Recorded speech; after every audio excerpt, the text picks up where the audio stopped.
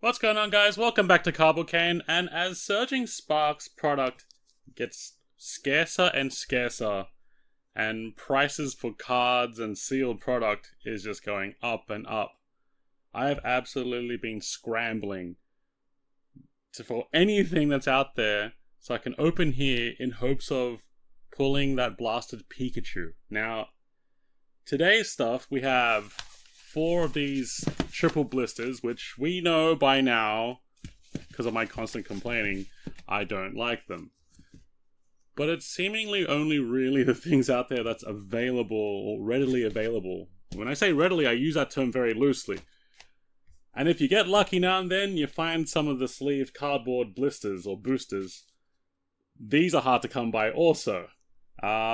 Luckily, we've got a bunch of Targets and Kmarts here that have, like, recently sort of restocked, or rather just, you know, taking it out from the back because they've realized, well, these are going a lot faster than we anticipated. That being said, though,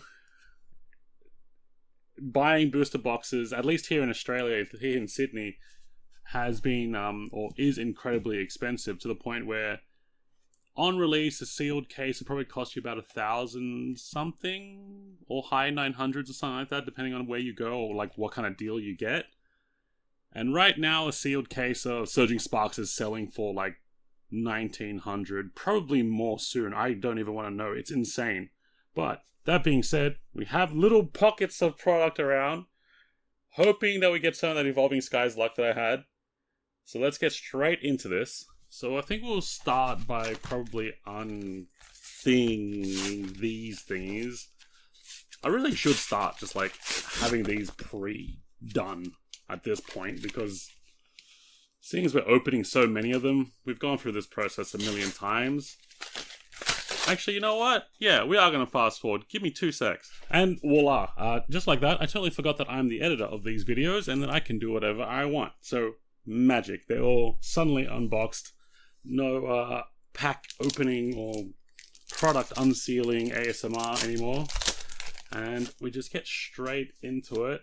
And honestly, like, I feel like this has very much been another Twilight Masquerade for me in terms of, you know, chasing that one thing. Oh, well, that first triple pack is starting off well. I'm glad to be getting it yet. Another brilliant blender. As we know, I love that card. And I feel like it's one of the ones that's just gonna make a splash at some point, because low-key, United Wings right now is just missing that one more element in terms of the competitive play. It's missing that one more element of surprise or beatdown. And I just get this funny feeling eventually we're going to get a fighting bird. So probably like something like a Halucha or something. I just got this funny feeling that it's going to happen. It's one more United Wings bird in the lineup would be amazing, because then they'll probably like replace things like Ditto and all that kind of stuff. Or at that point you'd probably start dropping your Manaphy and all that stuff. So it could happen. I'm holding on to hope. I honestly really do think there's going to be one more United Wings bird coming along. And then once that happens, it won't be best deck in format. It'll be funnest deck in format. Flapple! Okay, nice. Oh, wow. So, okay, so our first triple pack, double hit. Good Omen? Or Foreshadowing? I don't know. Because even though I haven't hit that Pikachu yet,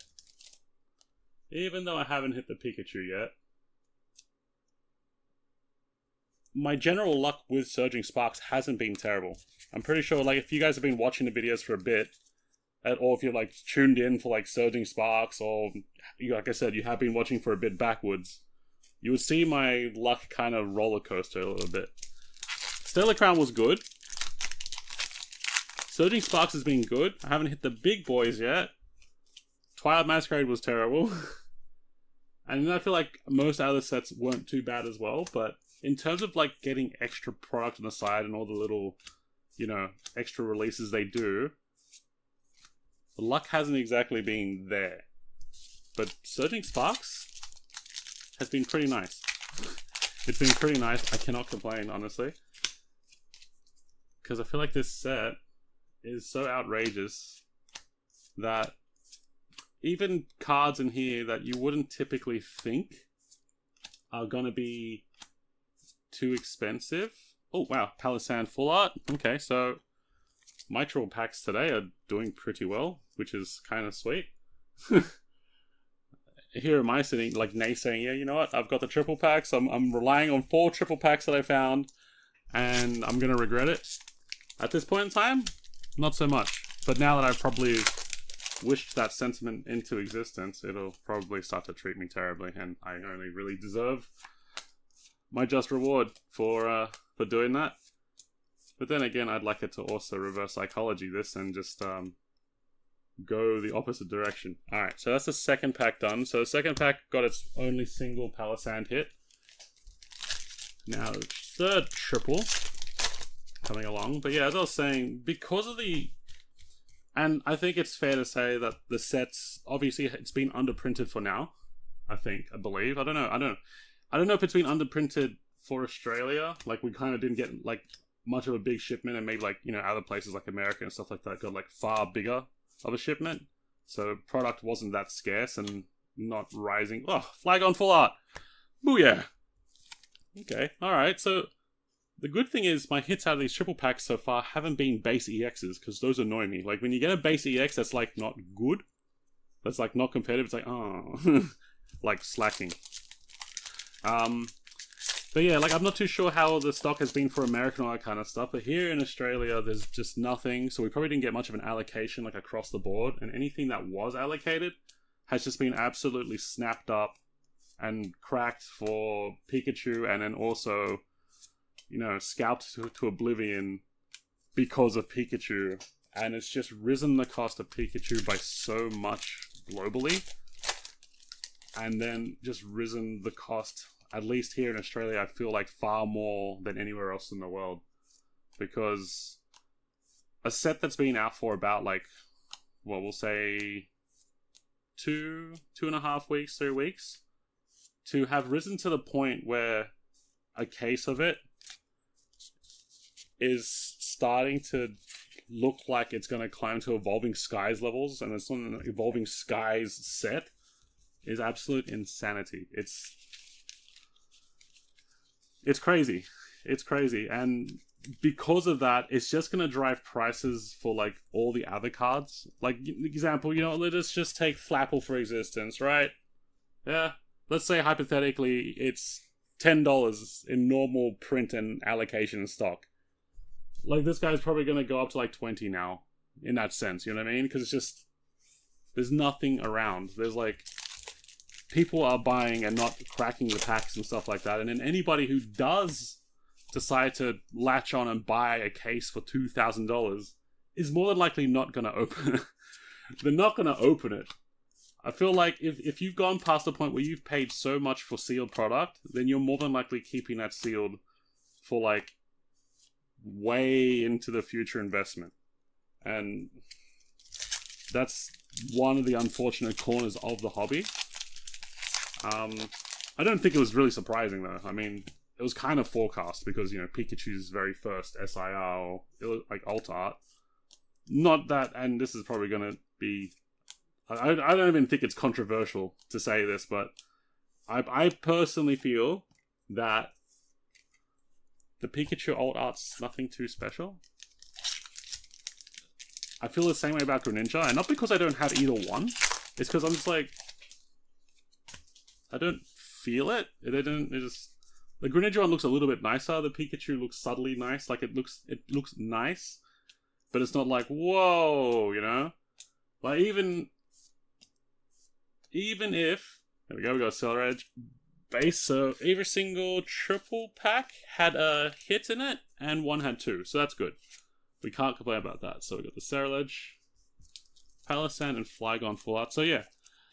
I guess my luck with triple packs haven't been too bad in terms of the hits. They've actually been, you know, of relative value, relative rarity, and not base EXs and stuff like that, which is, you know, what you just don't want to hit after you've, like, opened up booster boxes and all that kind of stuff, because you've got enough of those at that point. Yeah, it's insane to think that people would buy product that expensive and then open it. Like, it's not gonna happen. And like, SIRs for Pikachu, SIRs for Greninja. Personally speaking, I don't really see any. I don't see the massive hype behind it. I understand it's because they're first SIRs. That's probably where the prices come from, and like all the price manipulation in the background has happened, and it's pushed it forward into oblivion, and then people latch on to that price manipulation, and then the whole set just naturally just goes into the stratosphere when it comes to sensibility in terms of pricing. But like, even though I've got a couple of those Moonbryons, I was lucky to get a couple of those during like the random run of Evolving Skies packs that came out. I don't really feel like Moonbryon's all that nice of a card. You know what? Funnily enough, I think the one that's coming out in Prismatic Evolutions is far more nicer than the one from Evolving Skies. But then, at the same time, I can understand why the Moonbryon costs as much as it does.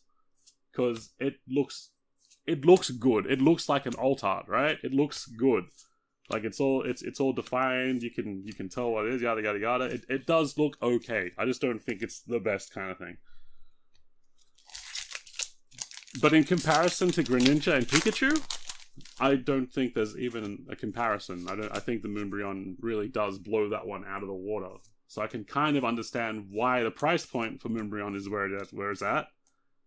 And I feel like the Pikachu and the Greninja has literally been overhyped into existence right now, because it's probably their first ones. Pikachu is Pokemon, let's be honest. It's Pokemon's mascot. It's it's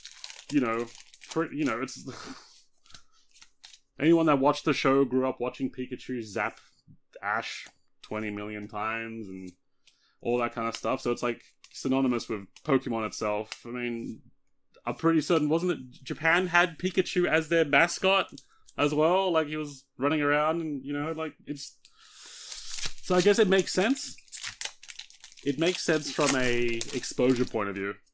But, yeah, I guess everyone's opinion each their own. I don't really see the ideology behind Pikachu's we're gonna say meteoric rise at this point, because that's exactly what it is. And these single blister packs haven't been very nice. I've obviously hit into the batch where there's nothing. It's been filtered. So yeah, like, I mean, you kind of have to just accredit Pikachu's meteoric rise to the fact that it's Pikachu, and Greninja's like a low. I feel like in the Western world, Greninja's like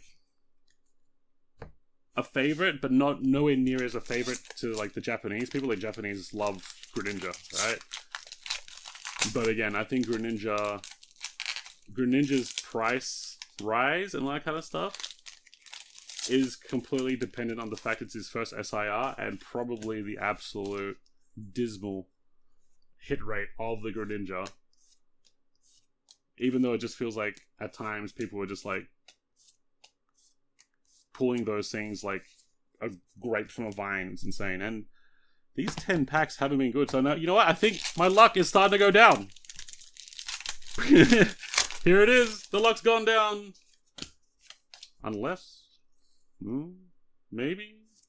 Don't know. One decent hit here can turn it all around. Okay, so we got another Ceruledge. So, at least we're hitting into like a Terra, what do you call it? Base EX, and not just like that flat color slacking. Or Durant. I think I've got enough Durants. I've got enough Durants to make a full deck. I got a playset of Durants already. We don't need any more Durants. Durant's time is up. We don't need that anymore. Gilotral, Surfer, and Terrapagos. 2 more packs. It looks like we're gonna go bust on this particular set of 10, which is the first time, because we've actually been doing pretty decent with the sleeve boosters. But again, that's the risk you run when you buy them like that, because you're not guaranteed, like, that hit rate that you get in booster boxes, completely gone. It's completely gone. It's all about how they're put on the shelves and all that kind of stuff at this point, and how they were packed into the cases and all that kind of stuff, and then just, yep, chucked onto the shelves, and... Okay, we got a lot of this, okay. Didn't exactly save the amount spent on those there. So, not a very good hit rate this time, but, you know, at least we got stuff of value and not, like, 2 Slackings or Durant or something. At this point, I'd be, like, happy with a Killer Wattrel base EX, because, believe it or not, in that entire case of Surging Sparks we opened, I only got 1 Killer Wattrel. I only got the 1. I don't understand how I only got 1 Killer Wattrel. I don't really get it. It's like a rare base EX? It doesn't make too much sense. I have no idea. But, yeah, no, going into that, the triple packs delivered this time, for sure. The triple packs definitely delivered. We got the Ceruledge there. Flygon full art.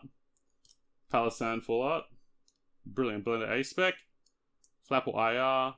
And then the 10 single packs, which were pretty disappointing. So it's like 1 per 5 on average there. Where usually I think it was like 1 per 3 in the past couple videos. There. So maybe the luck's going down? Or maybe it's just giving me a little bit of false hope of the luck going down. Because I've been kind of wishing the luck going down to existence for a while. And it's kind of like, okay, here's your medicine. And then we're going to put you on the right track. Hopefully. That's the cope. Anyways, I hope you guys enjoyed this video. Take it easy, and I'll catch you in the next one.